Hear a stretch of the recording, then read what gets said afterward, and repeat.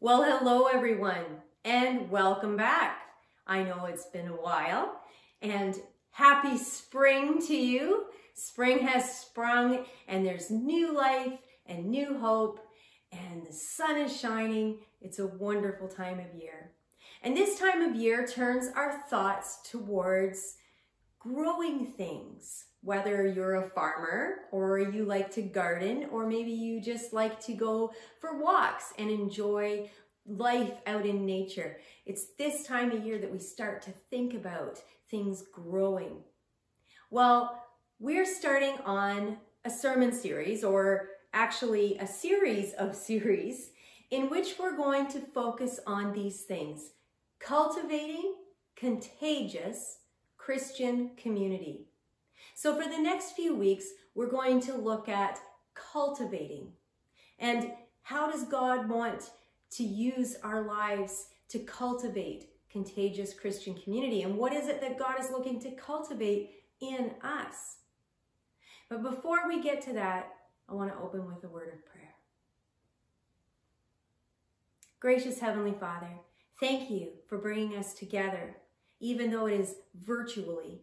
Thank you for this opportunity to share your word and this message of hope and truth that you have laid on my heart. Father, I pray that your Holy Spirit would go and speak to each and every person who would hear this message, and that you would help them to hear what it is that you're saying to them personally, and to receive what it is that you want to pour into their lives. Father, I pray that you would fill me and use me. Lord, that the words of my mouth and meditations of my heart would be acceptable and pleasing in your sight. We commit this time to you. We commit ourselves to you. And we thank you that you care enough to speak to us, because you want a relationship with us that is personal and real and deep. So thank you for this time. In Jesus' name, amen. Well, our scripture reading this morning is found in Matthew chapter 13, verses 1 through 9. So again, that's Matthew 13, verses 1 through 9. I'll read it for you now. That same day, Jesus went out of the house and sat by the lake. Such large crowds gathered around him that he got into a boat and sat in it while all the people stood on the shore. Then he told them many things in parables, saying, a farmer went out to sow his seed.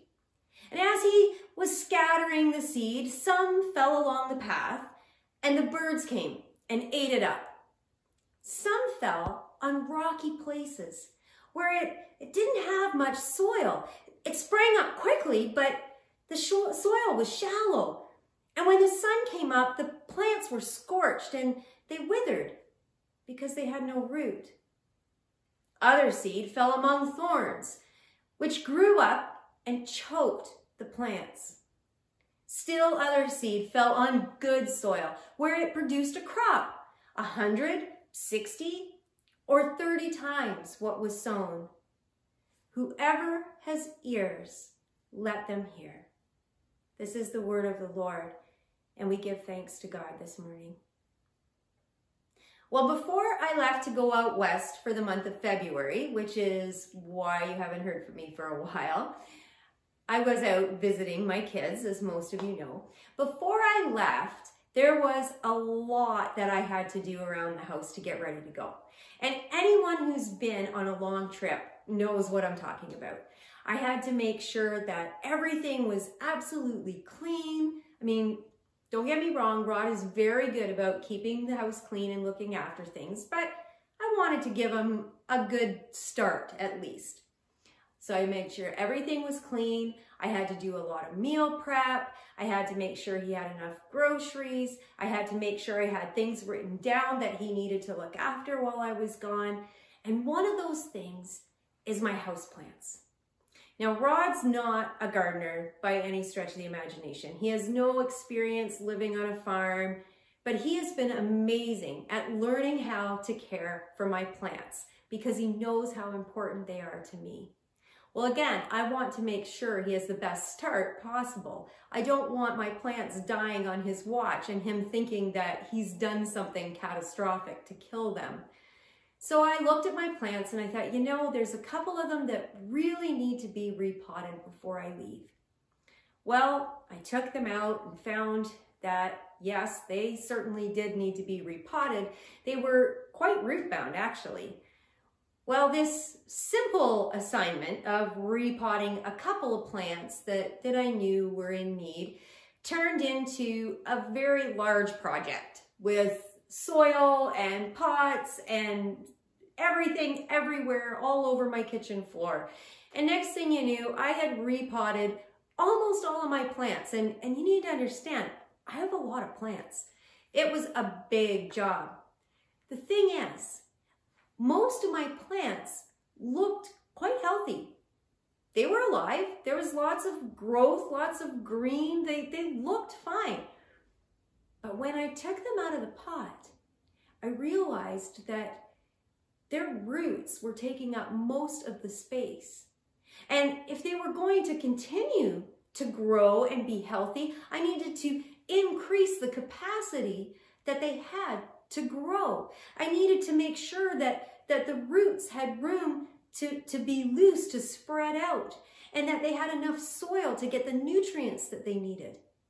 I was so thankful that I didn't just take it for granted that what I saw on the surface was a reflection of what was really going on. You see, undisturbed soil simply means that the farmer or the gardener is not at work. Sometimes we look at open fields, we look at ground that has gone fallow, and we see that it's pristine. It's in its natural form. It's beautiful just the way it is, we think, if we're not farmers. You see, fallow ground has the appearance of life, much like my houseplants did. But undisturbed soil means the farmer is not at work. It means that whatever is growing there is growing on hard-packed ground. And like the plants that Jesus talked about, they can become easily scorched by the sun and quickly wither and die. Jesus used a lot of stories about farming to explain the truths of God's kingdom to people. He lived in a time and a place where a lot of people were farmers, and the people who weren't farmers at least had enough of a connection to the land that they understood what farming was about and the importance of it. Much like the area that I live in now, and many of you as well. See, nowadays we have people that don't understand farming, and to the point where I've noticed that farmers are now putting up signs but alongside their fields to tell people what is growing there. When I first saw it, I thought, that's ridiculous. Who doesn't know that's corn? Who doesn't know that that's soybeans? Well, apparently a lot of people. We've lost that connection. And so now you get more and more people who drive by these areas of fallow ground and say, oh, just leave it alone. It's perfect the way it is. It's natural. But a farmer looks at this patch of fallow ground and he sees its potential. He sees the potential for that patch of land to produce food, to feed a community even. But first, the ground has to be torn apart. Before you can grow anything in this piece of fallow ground, you have to rip out what's there. And even on farmland, this time of year, farmers know, what are you guys gearing up to do? To plow, right? Before you can plant seeds, before you can grow anything in that soil, the soil has to be plowed. It has to be tilled. It increases its capacity, just like with my houseplants, just like God wants to do with us. Now, at first, this might seem cruel. The ground has to be torn up and other things have to be pulled out. But ground that hasn't been plowed can't be planted. In fact, if it has gone fallow, it likely can't even wouldn't receive rain. And the plants, the seeds, won't receive sun and nutrients because fallow ground, the soil is hard packed and the rain just bounces right off of it. It's not healthy soil despite the outer appearances. No matter how beautiful these weeds and natural growth seems to be, it's useless. It doesn't produce fruit. It can't feed people. Not only that, the roots are shallow. The soil, as we said, isn't healthy. And if the land is to become useful for feeding people, it has to be plowed. It needs to be laid bare and made deep, open and vulnerable in order to receive the seeds, the water, the sunshine, and the nutrients, and in order to allow space for the roots to grow deep, to produce strong plants that will grow and produce fruit, even 100-fold. Jesus said that God is the farmer, and our hearts and our lives are the soil. The seed is the word of God. It's the gospel, the good news of God's grace and forgiveness. He wants to plant the seed of the life of his Son in our hearts so that that life will grow and bear fruit. From these seeds spring up life that is rooted in faith, that grows in obedience and produces fruit of the Spirit: love, joy, peace, patience, kindness, goodness, gentleness, and self-control. All life was designed and created to be fruitful, to produce and reproduce fruit. And our lives are designed to produce fruit that would remain, the fruit of the Spirit. And the fruit of the Spirit can only be realized in the context of relationship. It's all about love. You see, the problem is that many of us have allowed the soil of our hearts and lives to become fallow ground. What is it that leads land to become fallow? Primarily, it hasn't been tended by the farmer. It's been left to its own devices. And when we are left to our own devices, when we stop responding to God's convicting Spirit with repentance, when we aren't praying, when we're not feeding on the Word, when we're not living in true Christian community, when we allow hurt, bitterness, unforgiveness, or the worries and cares of this life to harden our hearts, when we start to find life in other things, idols, weeds and thorns begin to grow, and our lives become that hard-packed fallow ground.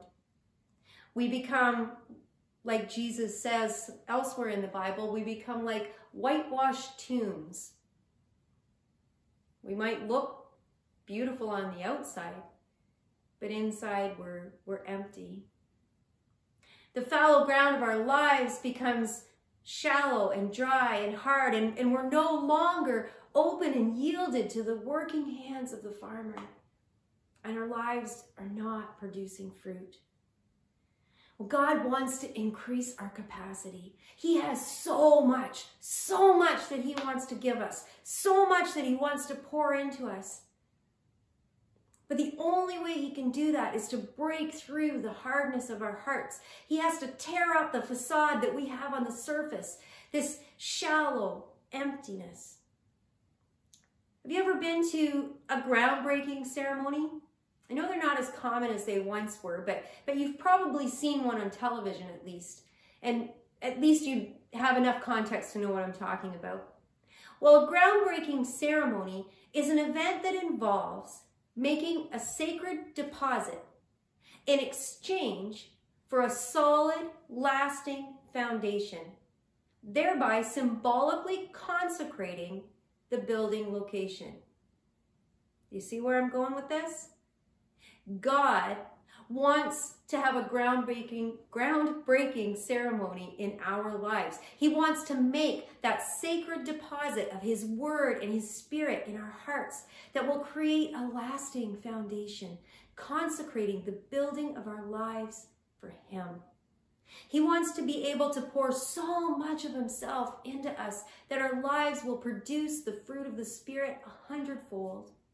That we will be disciples who make disciples who make disciples.